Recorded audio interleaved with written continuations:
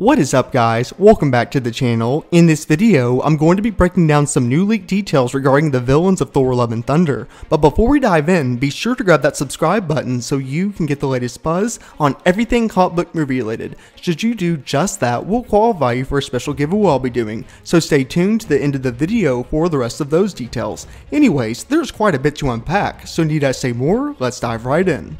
For context, Thor Love and Thunder was one of the main highlights announced from the official Phase 4 slate revealed at the Marvel Studios Comic-Con panel last Saturday. With that, we got news that Jane Foster will in fact be the new female Thor in the film. This story is straight from the comic books, and there's quite a bit to look forward to as we move forward into the MCU.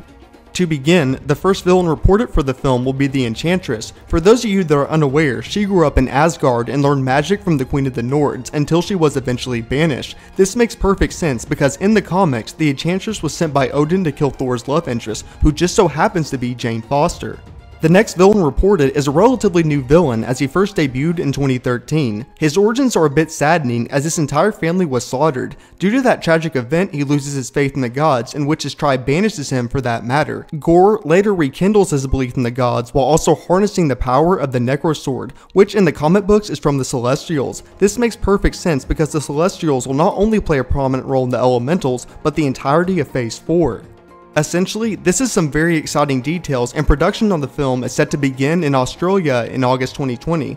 But what are your thoughts on these leaked details for Thor Love and Thunder, and more importantly, what are your thoughts on the new villains for the film? Sound off with your thoughts down below. Now, let's get into the giveaway details. I'll be giving away the exclusive Avengers Endgame re-release poster, and all you have to do is give this video a thumbs up, leave a comment, and subscribe. Anyways, thank you so much for tuning in. I will catch you next time.